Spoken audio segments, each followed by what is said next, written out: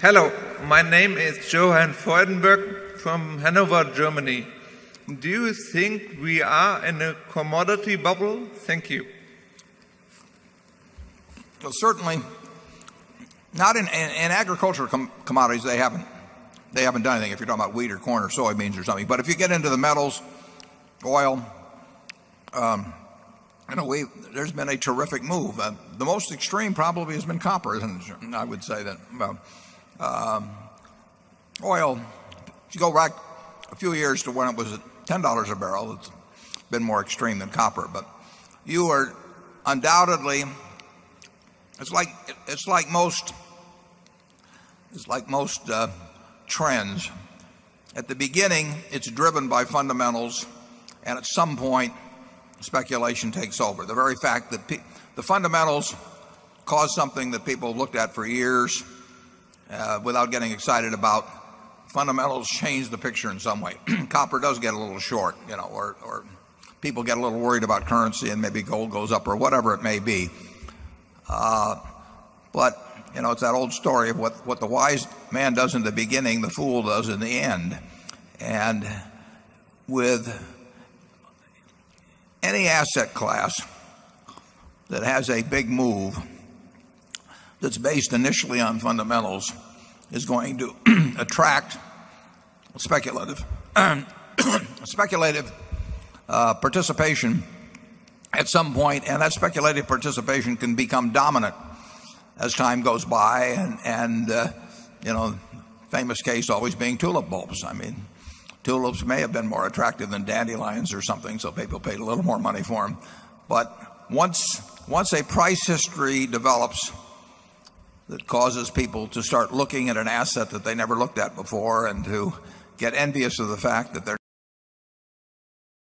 because he saw this early and so on, that takes over.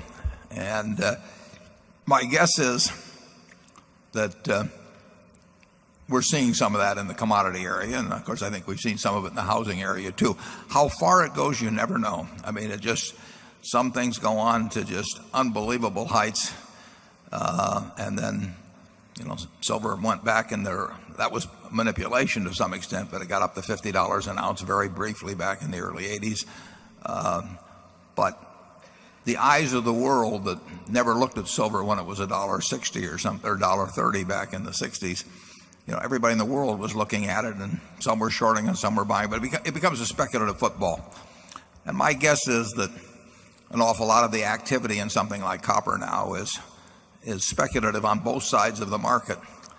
If it goes to $5 a pound, who knows? But you are looking at a market that is responding more to speculative forces now than to fundamental forces, in my view. Charlie? Well, I think we've demonstrated how little we know about commodity prices by our very skillful operations in silver. I think you can change that from our to it's mine. Actually, I bought it very early. I sold it very early. Other than that, everything I did was perfect. I mean, we managed to minimize things there with great efficiency. Or I managed to. Charlie didn't have anything to do with that. I was the silver king there for a while. We did make a few dollars on it, but we're not good at the game of, when it gets into the speculative area, figuring out how far a speculative boom will go. If the fundamentals are attractive, we think we're getting a lot for our money, buying equities or whatever it may be. We'll make some money. We may not make as much money, remotely as much money as somebody who is plays out the last 30 days or 30 weeks of a real wild orgy. I mean, these things, they tend to be the wildest toward the end. But that gets back to the question, of Cinderella of the ball. I mean, you're there, you're having a wonderful time, the punch bowl is flowing, the dance partners are getting prettier all the time, and at midnight it's going to turn to pumpkins and mice. And you look around the room and you think, just one more dance, one more good-looking guy, one more glass of champagne, and you think you're going to get out of there at midnight. And of course everybody else thinks they're going to get out of there at midnight too. And in the end, it does turn to pumpkins and mice. And in this game, as I've said, Adam Smith said it many years ago. A fellow named Jerry Goodman wrote under the pseudonym of Adam Smith. Says the problem with that particular dance for Cinderella is that there are no clocks on the wall. And in the markets, if you're talking copper now, if you're talking internet stocks in 1999, if you're talking uranium stocks in the 1950s, there are no clocks on the wall. And the party does get to be more fun, minute after minute, hour after hour, and then it does turn to pumpkins and mice.